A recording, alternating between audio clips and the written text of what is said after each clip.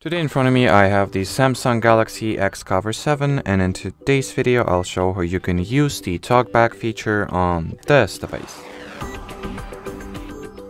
To start, you will need to launch Settings, then find and enter the Accessibility category.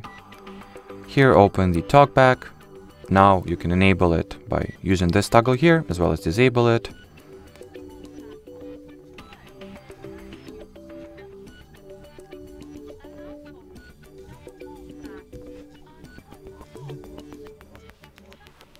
So that's how you enable and disable it using this toggle here. That is obviously a more advanced and more convenient method. You can enable the Talkback shortcut, and on top of that I also recommend that you enable all those things here.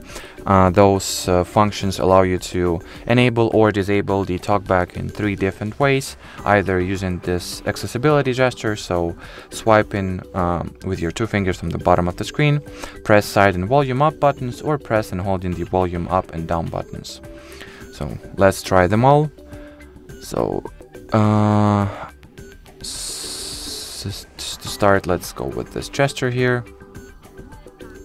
So now the Talkback is activated, and in order to disable it using the same gesture, just repeat the same gesture, but this time with your 3 fingers, like so.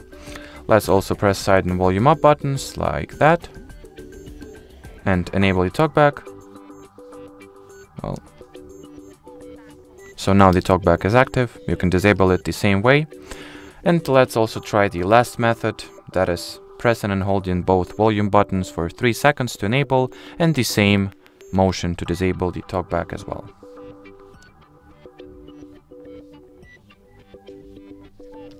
So Talkback is switched on. Let's switch it off the same way.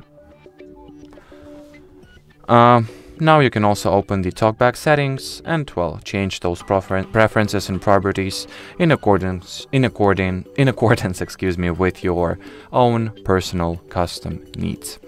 So that'll be it for this video. Thanks for watching, and bye bye.